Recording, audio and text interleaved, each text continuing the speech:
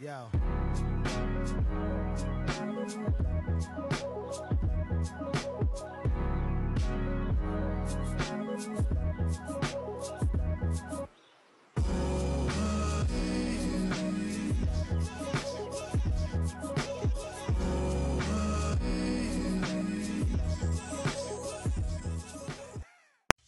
Hey everybody, it's Teacher Tuesday, Teacher Tuesday.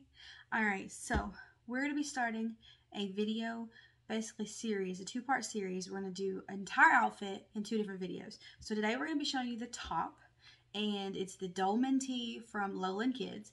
And next week I'm going to show you the pants that we pair with this tee for the super cute outfit. It's totally unisex depending on the fabrics that you choose. And are you in for a treat today? Because you can choose Recaptured Values fabric, because Recaptured Values is selling fabric now. And this is the cute little tee that you're going to learn how to do today, Dolman Tee. I do, of course, my modifications, so make sure you pay attention to that. But that's super cute. So that's the tee you're going to learn how to do today, so stay tuned for that. I'll do a timestamp if you want to skip past me talking, but you don't want to miss this fabric. So, alright, this is Cocoa, which is also what color this is done in. It's a beautiful tan tie-dyed rib knit. It's the yummy rib knit. It's just beautiful. It's lovely. And so like you can see the variations in it. It's got a whole bunch of different variations in it. But you can buy this on our website right now. Right now. You can buy it on our website right now. As you're watching this video, go ahead and buy it. It's on our website. Okay. Which will be linked below, of course. Recapturedvalues.com, just in case you forget. Alright. And then we also have Plum, which is this beautiful, like purpley, just beautiful. It's beautiful. Again, unisex, can be used for boy or girl. We actually made outfits for Sire in newborn size because he's due in April, May-ish, hopefully April. We're at 34 weeks. Oh, Big Bertha. Okay. And then we got, and then I made one for my daughter too, and I just added a bow to make it a little bit more girly. But they're super unisex, super comfy. So these are the two we have currently, the Cocoa and the Plum. And so you can grab those. And then we are going to offer up here soon this navy, and hopefully olive. We're trying to secure that, but for sure navy. So yeah, run on over to Recaptured Values, grab your fabric, and we ship it in 3 to 5 business days, unless it's a pre-order, which we don't have any pre-orders available currently. So if you grab fabric from our website, it's shipping in 3 to 5 business days. Stay tuned to learn how to make this adorable top, and then always, always, always subscribe, hit the notification bell, because next Tuesday we're going to be dropping the pants to make this a perfect set. Alright, Recaptured Values fabric, rib knit, Cocoa, tie-dye here shown. Super sweet, super comfy. Grab it. Just buy it. Just do it. Alright, so we're doing the Dolman Tee from Lowland Kids. And this is the front, and we are doing the curved hem bottom here. I'm not doing the facing. This is the cuff. This is how it looks originally, but I do like to fold it in half across that fold line there. I just like the way it looks as far as the cuffs. It's a little bit not as wide. And then the neckband, I also do the same thing. It comes a little bit thicker than this, but I cut it at 1.5 inches, as most typical neckbands are cut. So make sure you thin that neckband if you want your neckband to look like mine. And then here's the pieces cut out. The front cut on a fold, back cut on a fold, and then neckband cut on a fold, and then your 2 cuffs cut on folds. Okay, so we're just going to jump right in here. You're going to make this right sides together, and of course, if you saw at the beginning, this is our rib knit fabric that we are selling, so you can grab this in our shop, recapturedvalues.com. Make sure you grab that. We're going to put these right sides together, so this one's right side facing up. I'm going to put this right side facing down. And basically, you put the front with the back, and you're going to sew up the shoulder seams and then the side seam here with this curve. We're going to sew that or serge that depending on what you have. If you don't have a serger, you can use a zigzag stitch on your sewing machine, or just a stretch stitch, whatever your favorite stretch stitch is. Okay, and then our neckband, we're going to do like a typical cuff. It is cut on the fold this way, so fold it right sides together here. And then you're going to fold it right sides together here, and that is the ham hot method. So we folded it like a hamburger, and then we're folding it like a hot dog here, and you will sew or serge that raw edge of that armband. Same thing with these cuffs. And if you missed it, the armband cuff looks like this from the original pattern. This fold line here, I fold it in half on the fold line because I find the cuff to be a little bit bulky for my liking. So you can choose to do that, or you don't have to do that. That's totally up to you. That's just my preference. So then same thing here. These are cut on the fold. Hamburger this way, fold it. Right sides together. Hot dog this way, fold it. Right sides together. Same thing with this one. And then we're going to go over to the serger. And I'm going to use my cover stitch to hem when I'm done. But if you don't have a cover stitch, you can use a sewing machine, and that's perfectly fine. Or you. So let's go over here to the serger to finish this really quick top up. Alright, so I'm at my serger. So let's go ahead and get these cuffs done. And I am making this for our soon-to-be newborn son. Hopefully he arrives sooner than later. Okay, so I'm putting this in the folded edge first. And I typically just do a quarter inch seam allowance. I'm not exactly sure what the pattern says, but that's just what I do. And this is a very oversized shirt, so I definitely don't recommend sizing up.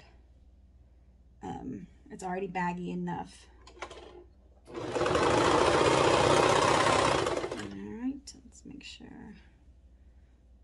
So I did both. I did an armband, and that was the neck band, and then I'm going to do the last armband here.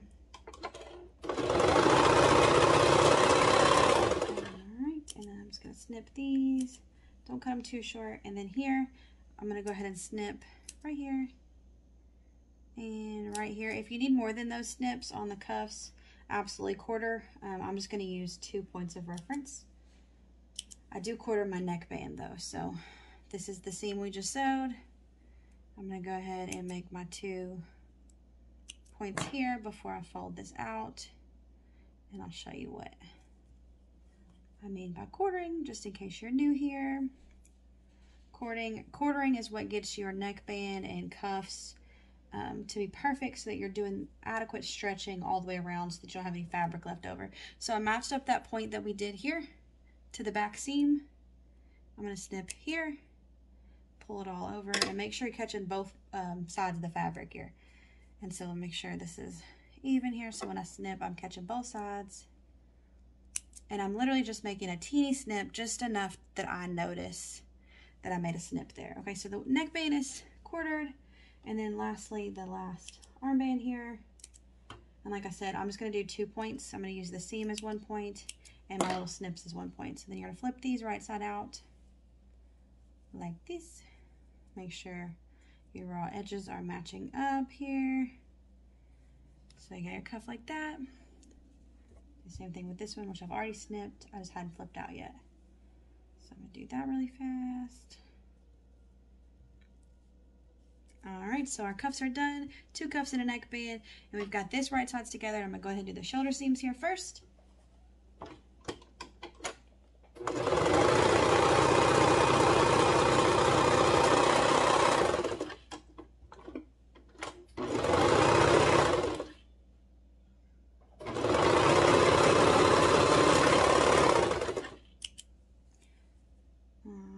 So I'm just going to cut these.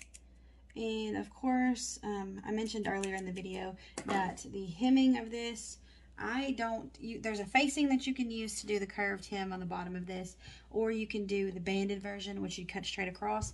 I actually like this without the facing and just hemming the bottom with the serger, or with the cover stitch. Just hemming the bottom with the cover stitch. So then I'm going to take the armpit here, make sure that I go underneath here, and then I just follow that curve down. So you get that curve. Then you're just going to make sure that your bottom points are matching up. Alright, and then we have one more side seam here.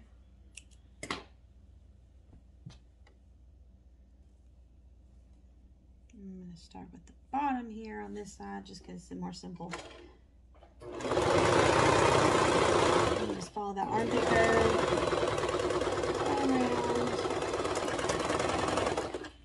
Alright, cut those, cut those. Alright, and then we're going to quarter up our neck hole here. So what I do is I match my shoulder point to my shoulder point, and then you get your front and your back. So just make a tiny snip in the front and the back. And then because the scoop in the front is lower than the back, you're going to have to make sure you get equal side points, because they're not going to be the shoulder seam because the scoop of the front is lower. So you're going to do that, match up your front and your back points here. Mine kind of wiggled a little bit. Match those up and pull this over, and you'll see that it actually ends up being about 1 centimeter to 1.5 centimeters in front of that shoulder seam. So that's important when you're quartering, because if you just chose to use the side seams, the shoulder seams as your points, you would have had a little extra of the neck band where you didn't need it. Okay, so then I'm going to grab 3 pins. You can use 4 if you need to. I like to leave the third one, the one that I'm going to, I like to leave the fourth one, the one that I'm going to actually put underneath the sewing machine, off, because I take it off anyway before I start sewing. Okay, so I'm going to start in the back. The garment is still wrong side out. I'm going to start in the back here. I'm going to grab my neckband, and I'm going to take this back seam here, and I'm going to put it in the back.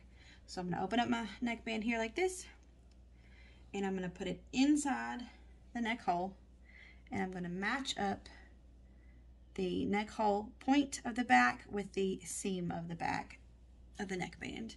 And I'm just going to put a pin here, and then I'm just going to take another pin and go around to the side point here. So it's the next point on the neckband, which is still inside the garment.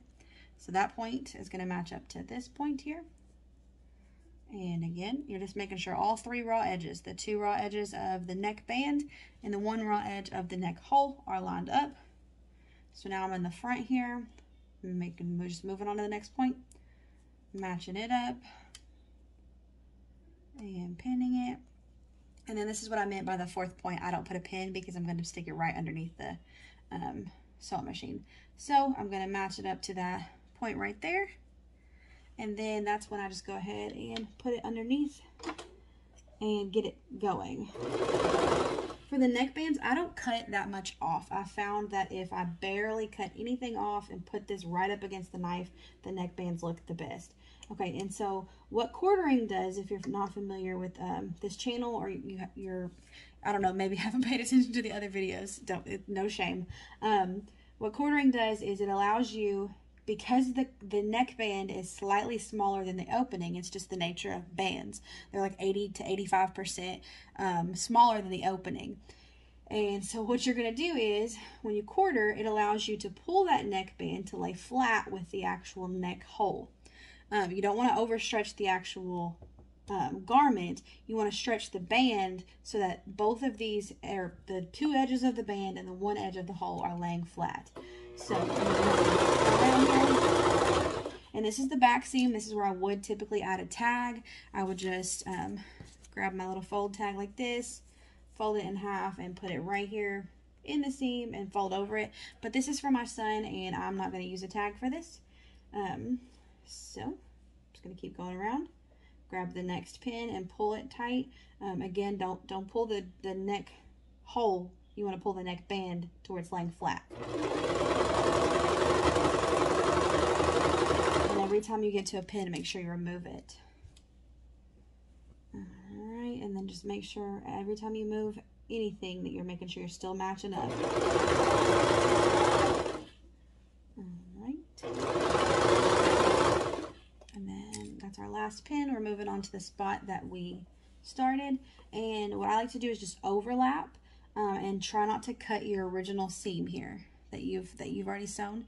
Don't cut that. You want to cut your tail off, but don't cut into your original seam. So if you can't do that, it takes some practice. So I suggest you turn your blade off, your knife down here. If you're using a Brother 1034D, the knife switch is over here. I think in the DX it's on the inside. I can't remember exactly where it is. I had one for a little while. Okay, so we're just going to go over it.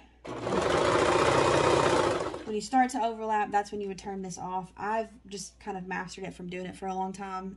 Just trying to make sure that the knife right here does not cut into my original seam.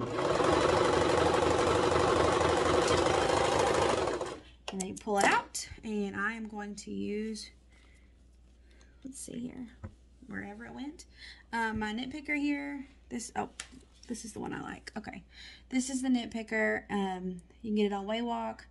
You pull this little latch open here, this little latch, pull it open. You're going to start back here from like about 1 inch from the fabric from where you overlapped. Go in between the seam here and pop it out right by where the tail is. Then you're going to open or kind of close that latch a little bit, wrap your tail around that hook on the end, close your latch and pull it through, and that secures your tail, and then you just cut off the extra. And I've said it before, this is the absolute best way to secure your tail. I've done it multiple ways, and that is the most simple way to do it. And so our neckband, that's how it looks, like this. And of course I did shorten the neckband. I feel like the neckband of the original pattern is just a little too thick for my liking. So I did make it 1.5 inches, which is the typical for a neckband, which I showed earlier in the video. Okay, so we're gonna go ahead and do the arm cuffs here. Same thing basically as the neckband, we're just doing it on the armhole. Okay, so what I like to do is put my seam on the armpit. So I'm gonna go ahead and start here, and I'm just going to put it inside the armhole like this. And this one will be a little bit more tricky, especially depending on what type of fabric you're using, because you're kind of going, the stretch is going to be a little different. So I'm just matching up that point to my shoulder seam here, and then I'm going to go over here and match up the seam of my cuff to the armpit seam here. And that's what I'm going to put underneath my serger here. Again, I've learned not to cut too much off, and the goal of this is exactly like the neckband. Don't stretch too much. You're just stretching just enough so that everything's laying flat and lining up. Let me see if I can get you guys a little bit closer here. Hopefully you guys can see that. Okay. And then you're just going to go around in a circle. Take your pin out as you go. And I'm just using 1 pin here. This is the newborn size, so 1 pin is fine for me. But no shame if you have to use more than 1. I used to have to. Again, you're going to overlap where you started, taking care not to cut into the original seam. Grab your nitpicker, sandwich it in the seam, pop it out. Then you're going to kind of close the lever, wrap that tail around that hook, close the lever all the way, and pull it through and cut the excess off. All right. So then when you pop that cuff out, that's what it looks like right there. We're going to do the other side really fast, the exact same way.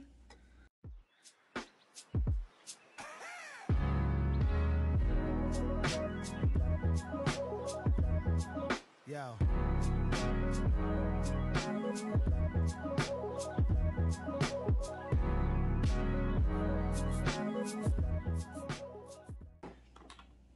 Alright, so we could stop here if you wanted to, but I'm going to hem the bottom with my cover stitch, and I'm also going to top stitch all of the cuffs down. So let's flip this just so you can see what it looks like here.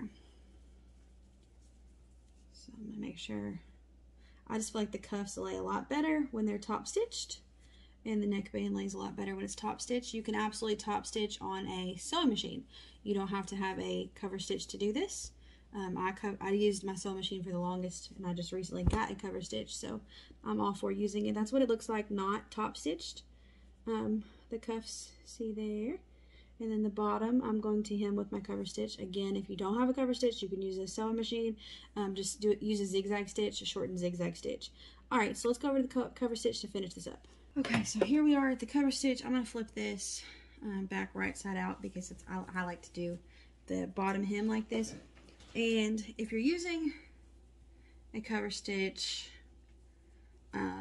it's a little tricky because you do have to, like, it's kind of like a blind hem almost, because you can't really see how much you folded. And so you're going to fold it about 1/2 inch underneath here. and then put it underneath here. And then again, same concept. I like to go ahead and make sure I go a little bit before I start wiggling my fabric here.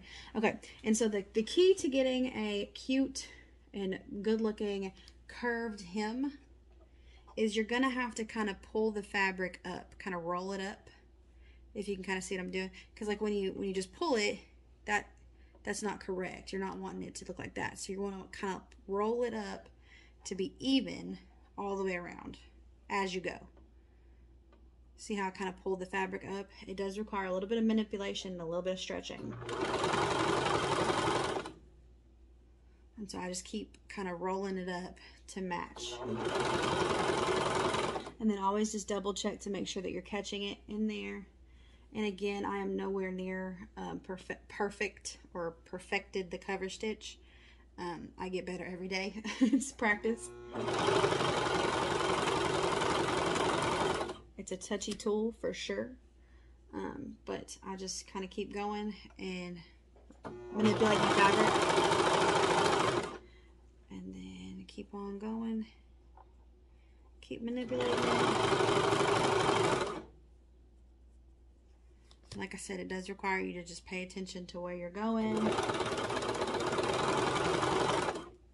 And then you'll just double check to make sure you're catching it. And that's a pretty good seam, actually. When it works perfectly on camera. Okay. It's like the heavens align. And then I do go ahead and it's simpler for me. I cut the back piece. You'll have one piece in the back, 2 pieces in the front. I go ahead and cut those off. It's easier for me to, what's that called? Overlap. And then I'll just overlap where I started very carefully. Again, that is something that I have not perfected. And then I go ahead and grab these strings here. And then I'll push the tension release discs. Lift my presser foot. I put some snippers or something. You can use a crochet hook. Lord, I couldn't even say that word. And be very gentle pulling this out. Of course, it's not wanting to work while it's on camera. It's always something. Alright, and then gently pull those out from underneath the presser foot. Snip them here. Then your looper tension disc, pull it, and then as you pull, you're going to cut.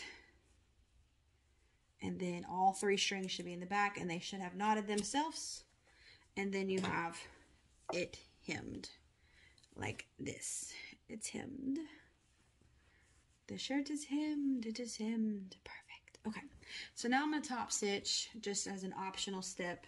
Doesn't have to be done. And I'm going to do it in the round like this.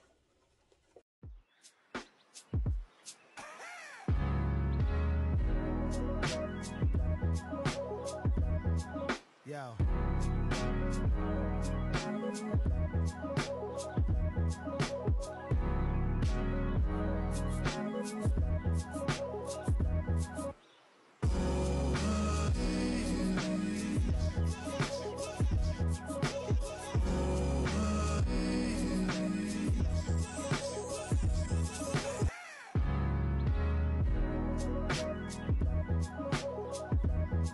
Yo.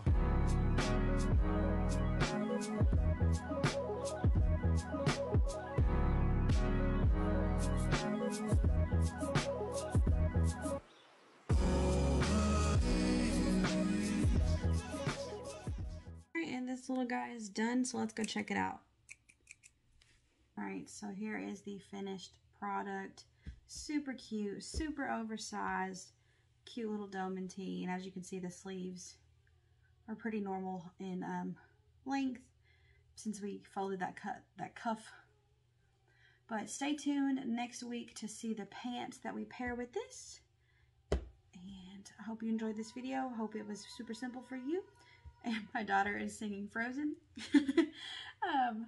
But make sure you subscribe if you aren't already subscribed. And we put out a new video every Tuesday. Like I said, next Tuesday we are doing the pants to pair with this outfit with the same fabric. So make sure you tune into that. Hit the notification bell so that you'll be notified when that video is released so you never miss a video. Thank you guys so much for watching, and we'll see you guys next Tuesday. Bye.